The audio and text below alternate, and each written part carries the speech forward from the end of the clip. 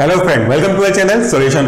आज हम बात करने वाले हैं आपके ऑटोकाइड्स यानी ब्रेडिकाइनिन का सेकंड पार्ट, जिसके अंदर हम बात करेंगे तो कुछ इंपॉर्टेंट पैथोफिजियोलॉजिकल एक्शन और उसके कुछ एंटागोनिस्टिक ड्रग के बारे में, और ये देखेंगे कि अगर हमें ब्रेडिकाइनिन की एक्शन को नलिफाई करना है या न्यूट्रल करना है तो कौन सा एंटागोनिस्ट है इनको यूज करेंगे और वो किन किन कंडीशन में यूज होते हैं। तो सबसे पहले हम बात करते हैं इन पैथोफिजियोलॉजिकल रोल के कुछ इंपॉर्टेंट कंडीशंस या यूं कहूं कि उनके इन्वॉल्वमेंट के बारे में। तो सबसे पहले हम बात करते हैं इन्फ्लामेशन के केस में। तो इन्फ्लामेशन का मतलब होता है जब कभी भी आपके बॉडी में कुछ ऐसे सब्सटेंस एंटर करें, या वो किसी पैथोजेनिक सब्सटेंस के फॉर्म में हो या कोई इंजरी के फॉर्म में हो, तो हमारी बॉडी उस पर्टिकुलर साइट से ब्लड के लॉस को कम करने के लिए या आपको वार्निंग सिग्नल देने के लिए कुछ इंपॉर्टेंट कैस्केड को फॉलो करती है। The simple cascade is known as a inflammation, जिसके बारे में हम कभी आने वाले समय में डिटेल से पढ़ेंगे। तो इस इन्फ्लामेशन को अकर करने के लिए, इस इन्फ्लामेशन के प्रोसेस को इनिशिएट करने के लिए काफी सारे जो केमिकल हैं, बायोकेमिकल प्रोसेस है, इनकी आवश्यकता पड़ती है,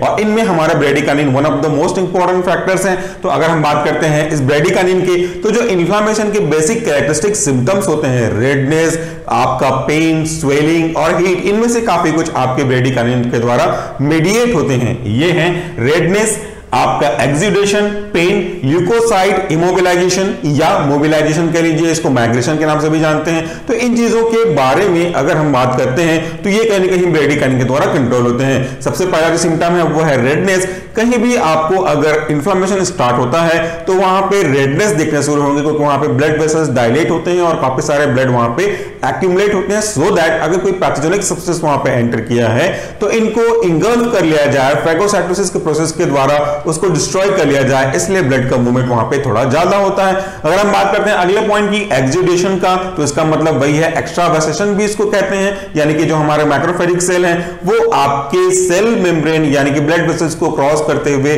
आगे उस साइड तक पहुंचते हैं और उसको इंगल्फ करने का काम करते हैं। पेन एक इंपॉर्टेंट सिग्नल है, या यूं कहूं कि एक वार्निंग सिग्नल है जो कि आपको ये बता रहा है कि उस पर्टिकुलर पार्ट में कोई न कोई एबनॉर्मलिटीज है, कोई ऐसे एजेंट एंटर करने वाले हैं जो कि आपकी बॉडी के नॉर्मल फिजियोलॉजिकल प्रोसेस को अल्टर कर सकते हैं in the form of pen और अनकंफर्टनेस या अनईजीनेस। उसी तरह से जो हमारा ल्यूकोसाइट का मोबिलाइजेशन है, यहां पे ल्यूकोसाइट कहने का मतलब है ऐसे सब्सटेंस से जो हमारी बॉडी के बॉडीगार्ड माने गए हैं, WBC माने गए हैं, इनका आगे जाकर के उस सेल्स के पर्टिकुलर पार्ट को इंगल्फ करना, जो सेल्स बैक्टीरिया का हो सकता है या कुछ ऐसे सब्सटेंस होते हैं जो कि आपके लिए सुटेबल नहीं हो। तो इस प्रकार से हमने डिटेल से ये भी देखा कि इन्फ्लेमेशन की बेसिक प्रोसेस में हमारा ब्रेडिकाइनिन किस लिए रिस्पांसिबल होता है।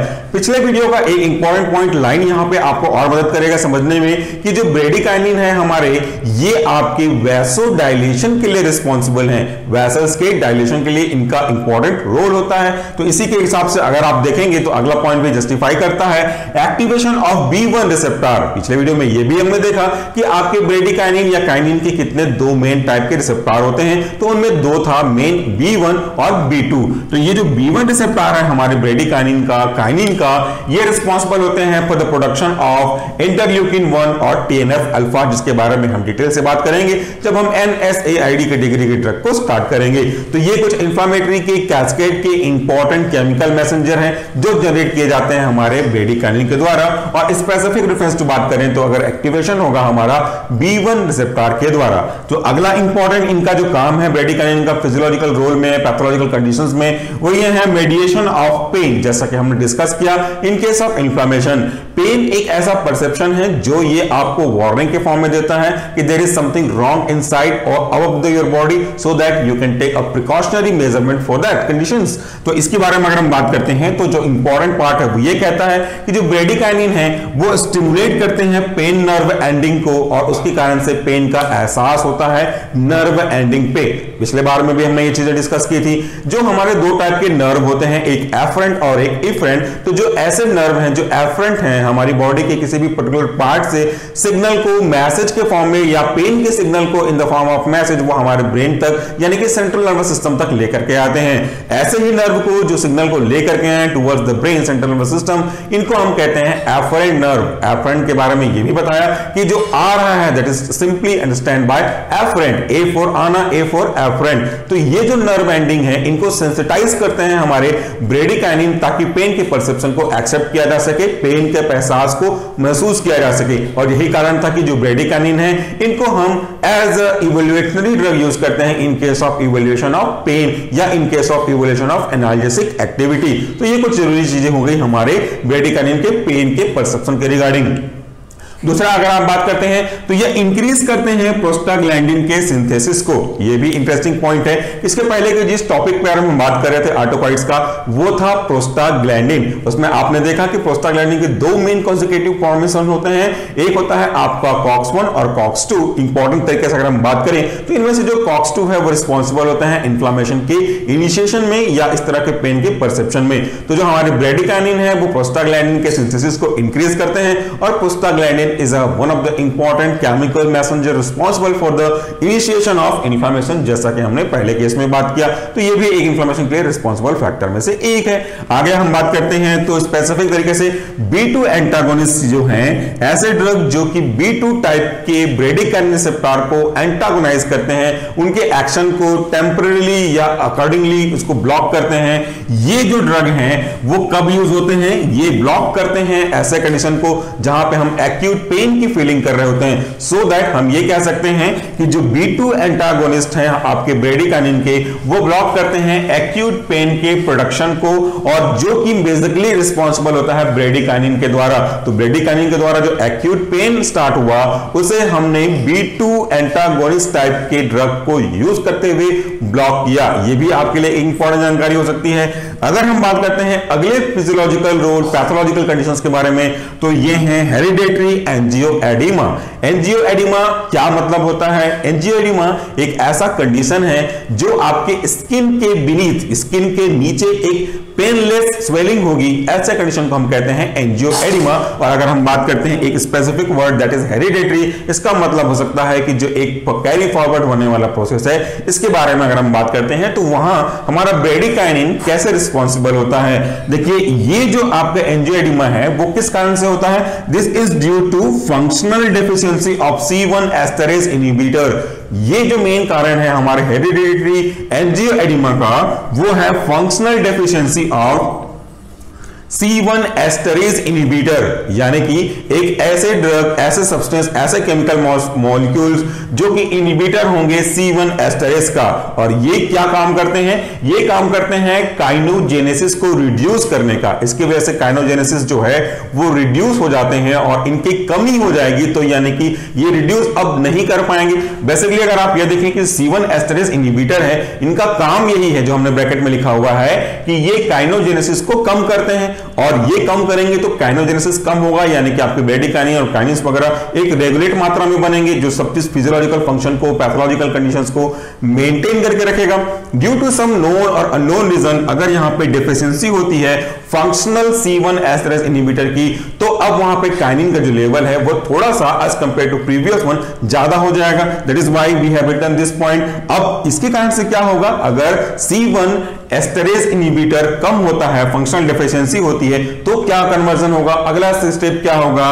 This result into increase in plasma bradykinin. Definitely अगर कोई ऐसा एजेंट, अगर कोई ऐसा मॉलिक्यूल जो कि काइनोजेनेसिस के प्रोसेस को कंट्रोल या इनहिबिट करके रखता है, अगर ये नहीं होगा तो डेफिनेटली काइनोजेनेसिस की प्रोसेस इनहिबिट नहीं होगी, एक प्रकार से कह लीजिए कि वो स्टिमुलेट होगी या एक्सेसिव तरीके से बढ़ती जाएगी। और अगर ऐसा होता है तो काइनोजेनेसिस ज्यादा होगा और इसके कारण से प्लाज्मा में आपके ब्रेडिकाइनिन का लेवल ज्यादा होगा। और अगर प्लाज्मा में ब्रेडिकाइनिन का लेवल ज्यादा हुआ तो स्वेलिंग ऑफ लिप्स, जो अब हम बात कर रहे हैं हेरिडेटरी एंजियोएडिमा की, इसके कुछ सिम्टम्स आपको देखने मिलेंगे। Few of them are here. उनमें से कुछ इंपॉर्टेंट हमने यहां पे कोट किया है। उनमें से है स्वेलिंग ऑफ लिप्स, लिप्स की स्वेलिंग होगी, लेकिन जैसा मैंने कहा कि ये पेनलेस होगा, इसमें ज्यादा दर्द नहीं होंगे, कभी कभी कुछ माइन्यूट पेन हो सकते हैं, और in most of the case as per the reference of KD Tripathi these are painless swelling. कहां पे?